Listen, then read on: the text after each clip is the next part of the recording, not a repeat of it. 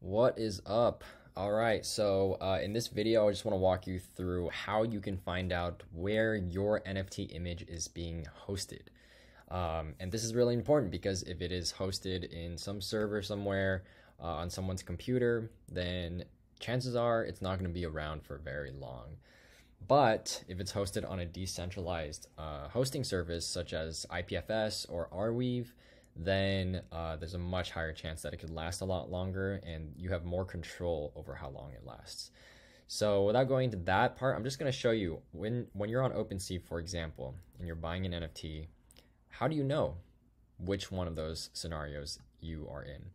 So for example, I'm on this Cool Cats project. What I usually do is I will click into an individual NFT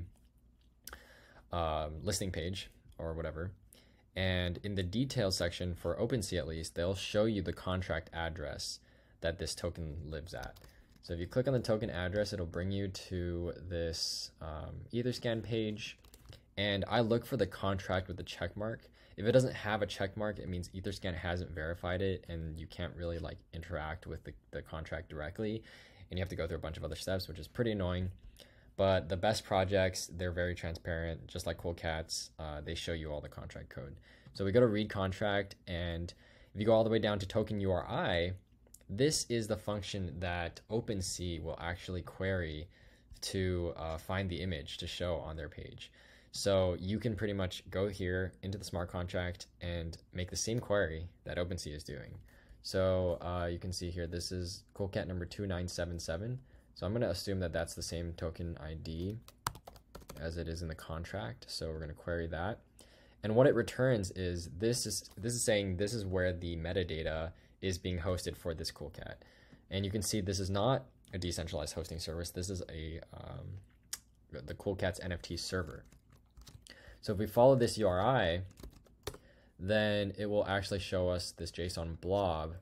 And there's a bunch of metadata here about the description of the project and the name of the Cool Cat and all the attributes. There's like points and stuff like that. But the most important ones about the image are this one right here, which shows an IPFS URL. So that is decentralized storage for the image at least. And then there's also this extra stuff just for redundancy and security. Well, redundancy.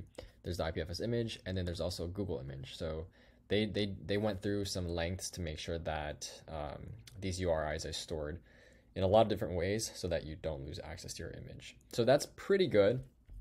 But I would say something to call out is that because the metadata blob itself is stored on the private server, there is the risk of the private server going down and the smart contract not being able to return the metadata blob that's hosted on that private server.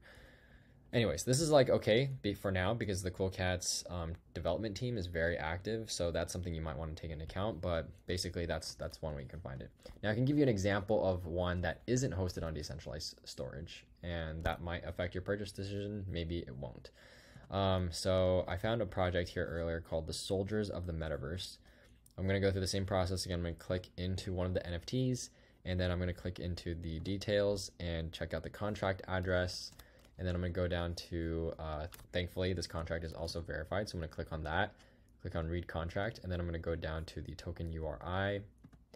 And there we have the token ID. So again, let's like look up what this one is, 2744. So let's get the token URI for that one. And then you can see here, again, this is hosted, the metadata blob is hosted on a private server. So that by itself, it's like, okay, sure, that's fine for now, if it's an active project. And then you can see here again, the image itself is also hosted on their private server. So this is not hosted on decentralized storage at all. So if that's something that matters to you, then at this point you might say, I don't know if I want to support this project at this point. I might tweet at them and say, hey, please host your images on IPFS so that, you know, after I've purchased it, I can make sure that I can self-host as well and all this other stuff.